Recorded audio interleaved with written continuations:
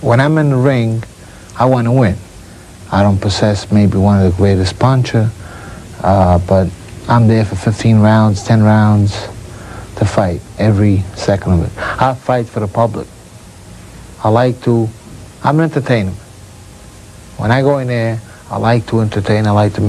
Everybody's going to say Vito is a good fighter.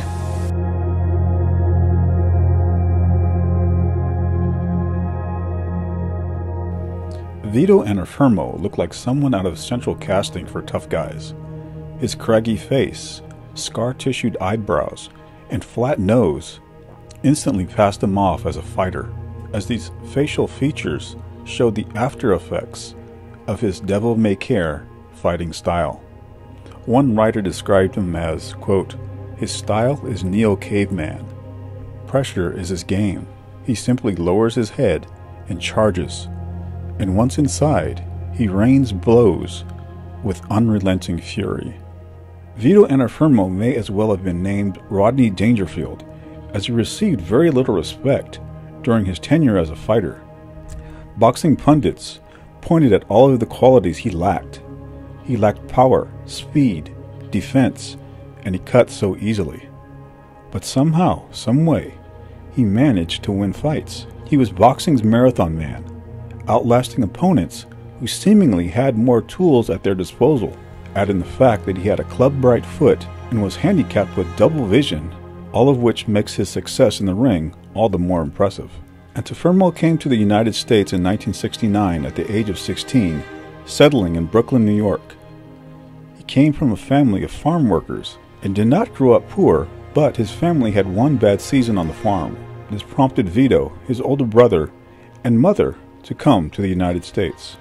We landed around here, and it was pretty rough for me. This is a pretty bad neighborhood, and I couldn't speak English, so kids used to pick on me all the time. And it's getting into a lot of fights because of that. And one night we went to a block party, and kids always picking on me all the time. There was this wise guy that really, we got in, so we went to fight. So cops came and took us, and this used to be a prison, and I thought they were taking me there. Instead, they took me in this place here, PAL. Upstairs is a gym, a boxing gym, and that's where I started boxing. He showed promise in the sport immediately and began to fight in church smokers on weekends.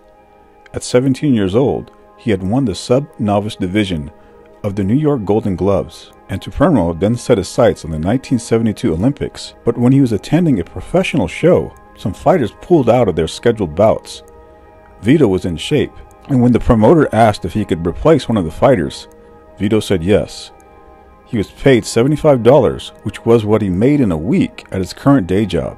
His Olympic dreams ended that night, but a pro career began.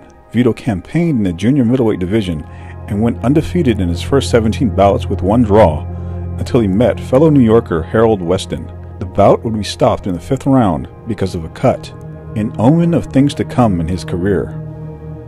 "I worked very hard for that fight," Antuofermo said afterward, "and I knew I was going to win the fight, and I was winning the fight. They stopped it because of the cuts. What's the sense to go on? I was going to quit." Vito would press on, however, and then score another upset against the undefeated John L. Sullivan before taking on the wily veteran Denny Moyer. He then entered contender status by decisioning the legendary Emil Griffith. Griffith had aged out of his prime, but Vito outpointed the legend rather easily. Antuofermo would win the European junior middleweight title from Eckhard Dag in Berlin, getting cut and later claiming that Dag was the hardest puncher he had ever faced. He then battled evenly with future junior middleweight champion Maurice Hope until Hope stopped him with only 12 seconds left in the 15th round.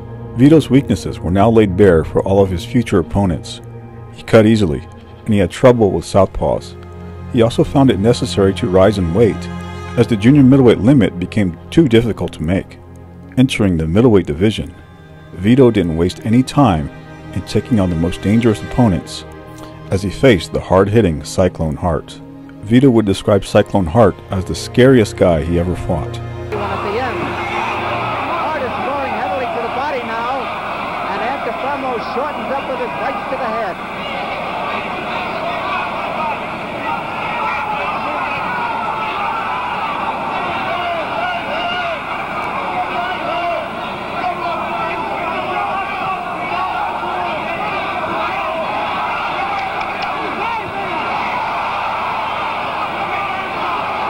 2 minutes left in this round.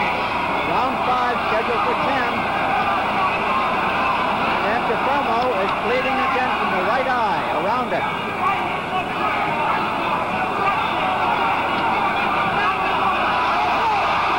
Hart is in trouble now. Cyclone Hart is in trouble. He's trying to cover up on the rope.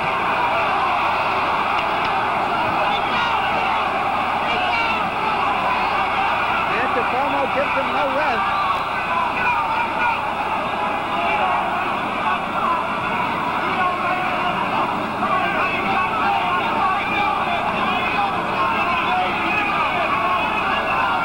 This is now a battle of attrition. Cyclone Hart getting some spring in his legs by backing up and dancing. Antuofermo is not impressed by it. A minute to go in the round.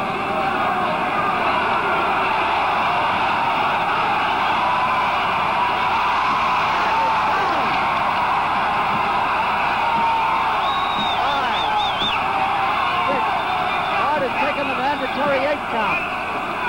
The first knockdown of the fight. Hart is in real trouble. He's weary. He's hurt. But he's game. Those short punches by Antuofermo make the difference. Half a minute to go in the round. Hart is down again in the game corner. And this could be it.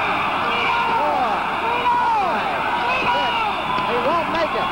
8, 9, 10. It's over.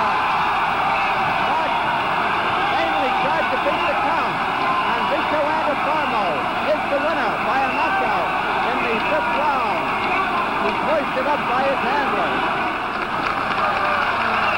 Where's our camera?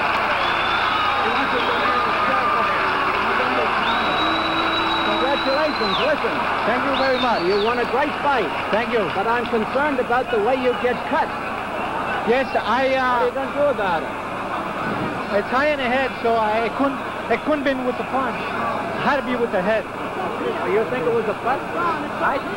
I know so it was with the head because I felt. I mean, you could feel between the punch Tony and the head. Carione, your manager, is trying to tell me something. Tony? That's the deep one over there, right up here. No, but he gets cut a lot. He then compiled a win streak, winning by comfortable margins over veterans like Benny Briscoe, his own friend Willie Klassen, and Mike Hallisey. It was the win over Briscoe that sealed Antuofermo's status as a top contender. On June 30th, 1979, Vito would face defending champion Hugo Coro, who sported a record of 47 wins against 2 losses. You're absolutely convinced you can beat him. He is a clever, skilled, experienced boxer. Definitely. We've seen him against some good fighters, and he did beat them. But I think I got the right tools to beat him. What tools? Strength. I last longer, and I'm just as fast as him, or maybe even faster. He fought guys that slow, like Rodrigo Valdez. Will you knock him out? Well, that I can't predict. If I could predict that, I could predict anything. If a knockout comes, it will come natural. Good luck to you. Thank you very much. Vito was an underdog and fell behind as usual, but he finished strong and took the title on 2 of the 3 judges' scorecards. His dreams had come true, but Antuofermo was seen as a lame duck champion because the #1 contender was a fellow named Marvelous Marvin Hagler. Vito was tagged as a 4-1 underdog, and few gave him a chance against Hagler. Hagler played it smart, circling the ring and playing Matador to Vito's bull. The strategy worked. He opened 6 cuts on Antuofermo's face, which later needed 25 stitches to close. Vito's only strategy was to lure Hagler into a Brooklyn street fight, and by the late rounds, he got his wish.